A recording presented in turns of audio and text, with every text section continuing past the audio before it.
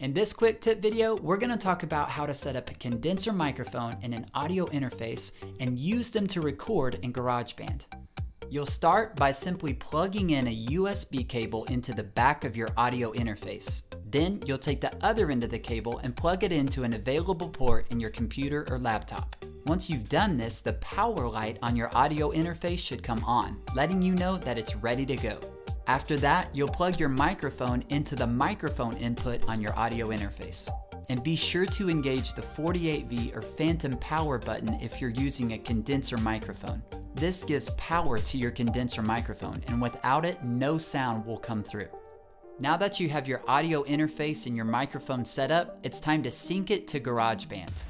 You'll start by creating a new track and selecting the microphone icon.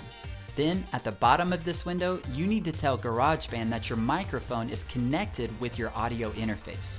By default, GarageBand makes your input device your built-in microphone, so you want to make sure that you've selected your audio interface instead of the built-in microphone. Then, if you want to, you can tell GarageBand how you want to hear sound come out of GarageBand. By default, your output device is your built-in speakers. Changing your output device to your audio interface allows you to plug in over-the-ear headphones and use them for listening and recording. Once you have your settings where they need to be, simply hit Create. And lastly, make sure you engage the monitor button if you want to hear yourself singing while you record. And now, you're ready to record high-quality music in GarageBand using your audio interface and your condenser microphone. So go have some fun with this.